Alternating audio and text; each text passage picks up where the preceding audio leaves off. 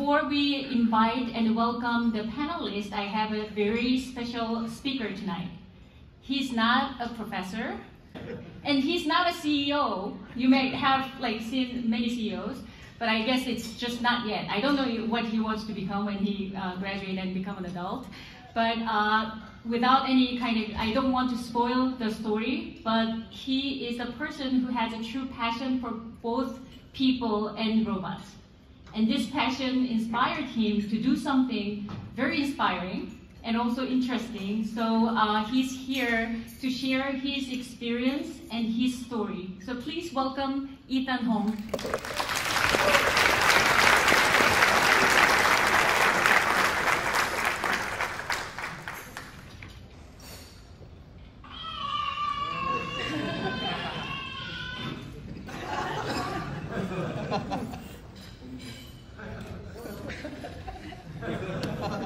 Hello, thank you for having me. My name is Deനി스홍, and I'm a rising junior high school student attending Geffen Academy at UCLA. And that was me when I was a baby. Today, I would like to talk to you about something that is very personal to me, my robotics project, and an experience that had a profound effect on me, which changed the way I view robotics. The project is called Food Angel, and it is a food delivery robot for the homeless. As you can see, even at a very young age, I've been surrounded by and fascinated by robots. Thanks to my dad, who's a robotics professor at UCLA, I have always been in the lab environment and have seen how robots are created. I believe the purpose of robotics is to help people and to make the world a better place, and I have found that very meaningful and cool. Currently, I'm an intern at the robotics lab at UCLA and am working on a couple of different projects. The robot on the left is called Artemis. Artemis is a fully autonomous robot that can even play a game of soccer. For this robot, I helped with the vision system, and I just presented my paper on the work I did for this robot earlier today at this conference. We are also the world champions at the robot soccer competition, RoboCup, using this robot. Another project, which is my own, like I had mentioned earlier, is called Food Angel. Last year, a brand new robotics museum opened in Seoul, Korea. The museum is called Seoul RaMe, or the Seoul Robotics and AI Museum. A few months ago, I had the honor to be invited to donate the robot Food Angel as one of the permanent exhibitions. It was such a cool feeling to know that people would actually be able to see my robot on display. While visiting the museum to donate the robot, I was also invited to give a talk at a robotics workshop being held that day. I also gave a TV interview. How cool is that?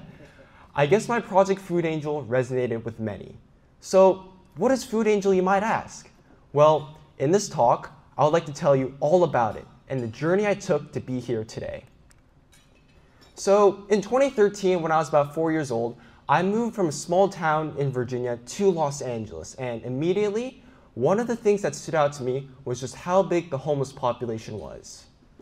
Going to school and coming back home from basketball practice every day, I would always see homeless people on the street outside my car window, which was a huge culture shock for me.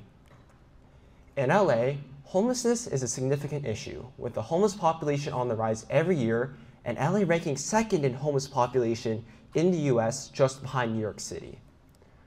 Another issue is food insecurity, which is the lack of consistent access to enough food for an active and healthy life. Along with homelessness, these are significant issues that need to be addressed. Currently, many food banks and food associations are trying to help with these issues, but due to many different factors, such as a stigma surrounding the homeless population and a lack of manpower and resources, this is still a significant issue for them to tackle. So, knowing how significant of an issue both homelessness and food insecurity is in LA, and the many issues that food banks and food associations are facing, I thought to myself, why not use robotics to help with these issues? Meet Food Angel. Food Angel is a food delivery robot for the homeless to test what is possible using robotics technology. The goal of this project is not necessarily to solve the problem of food insecurity for the homeless, but rather to evaluate the use of robotics technology for this application and to help with the immediate need of a lack of food for the homeless. In addition, I also want to bring awareness to the issues of food insecurity and homelessness to both the robotics community and the general public. So in my neighborhood and on the UCLA campus, it is really common to see these food delivery robots for commercial use, and I'm sure you must have also seen them too. Seeing these robots, I thought to myself, why not use these to help deliver food for the homeless? As engineers, we often only think of the technical aspects on a robot, such as range of operations, payload capacity, speed, autonomy, and other aspects. But maybe the more important question we need to answer is the human-robot interaction issues. Think about it. When the robot approaches the homeless, what would they think? Would they know that the robot is trying to deliver food for them, or would they be scared and freak out? We need a way to communicate the intent of the robot. Now, how would we do that? Would it be better to use, say, an LED screen and speaker to announce what the robot is, or perhaps maybe even a simple handwritten sign? To contain the food on the robot, what would the box look like? Would we want a strong metal box in fear of vandalism, or perhaps a plastic and transparent plastic container so they can see what's inside? Or maybe even just a simple cardboard box, something that they are already familiar with. To dispense the food, typically we would consider an automatic mechanism for opening the top. However, those who are not familiar or comfortable with this type of technology might be intimidated to see a moving machine. So these are some of the questions I wanted to figure out and test in this project. So if I'm going to be really honest, I didn't really know where to start. So I began by emailing a bunch of different food banks and food associations in my area. And luckily, the CFO at one of them responded and offered to have a Zoom meeting with me. In the meeting, I explained what my project was, and he really resonated with what I was trying to do and personally invited me for a tour of the LAFoodBank facility. The LAFoodBank is the biggest food bank in LA, and actually being able to go inside their facility was super impressive, just to see how big their warehouse was, the scale of the operations, and even just how much food they had. It was also really touching to see just how many volunteers there were, including full-time employees, all trying to help with the issue of food insecurity. Here, you can see me inside a loading dock full of trucks where they bring in all the food to deliver out where it is needed. In a moment, you'll also see me entering a huge freezer, which is like -10 degrees inside, where they store all of their frozen food, so pretty cold. In addition to my tour of the food bank, I was also able to have a meeting with the staff where I could discuss many of the questions I had for my project and aspects, which was extremely helpful. So after my tour of the LAFoodBank, I felt much more prepared and ready to tackle this issue and began working on my project. Based off what I had learned, I decided to use an open source mobility platform for this application, which was a 4-wheeled rover intended for the outdoors. And with that, I began to work. This was my first time doing a project on my own, so I had to learn many of those really simple skills, such as using a hex key, lubricating shafts, or connecting wires and circuit boards for the very first time. And at times, it could get pretty frustrating for me. But thanks to the help of the graduate students, who I consider my friends, they were able to help me out with many of the issues I had. However, at times, it could require more than one graduate student, and the entire lab had to come to save me. But thanks to their help, and after many long nights, I was able to finish my robot, which made me so proud and happy. Here, you can see me running the robot for the very first time just minutes after I had finished making it. You can also see the graduate students who helped me looking on at the robot. In a moment, you'll also be able to see how I control my robot on my computer and what I see from its onboard vision camera, right over here.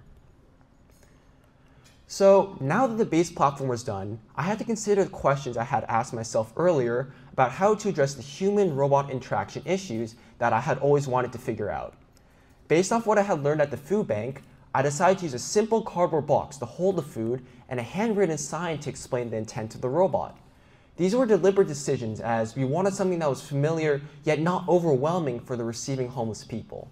I even decided to add a cute little smiley face on the front to make the robot more approachable. And with that, my first prototype was completed, and last year I ran my first ever test. So here you can see Food Angel on its first ever test. For this test, it was simply just to get the robot out of the lab and to test the base platform. But out of sheer luck, there was a real homeless person nearby. So I made the quick decision and decided to approach a gentleman, and here you can see what happened in this test. You can see the gentleman on the left, and it looks like he's noticed the robot, And now he's beginning to approach it.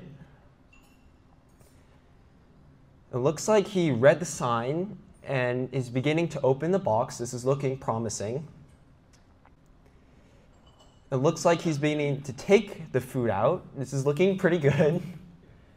He's close. I think he understood the intent of the robot, and this looks like a success. This is looking pretty good, and yeah, I think this is a success. And my first test was a success, and in that moment, I was so happy that I quickly ran over and asked this gentleman if I could do an interview. That being said, meet Gary. Hi, Ethan. How are you? I'm good. How are you? It's good to meet you. In our interview, Gary was gracious enough to answer many of the questions I had and talk about his experience with the robot.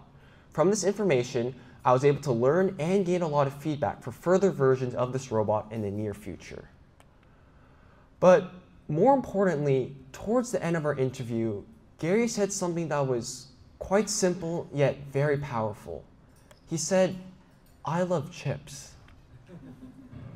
And then I saw chips, and I thought, I love chips. And a tear rolled down his face.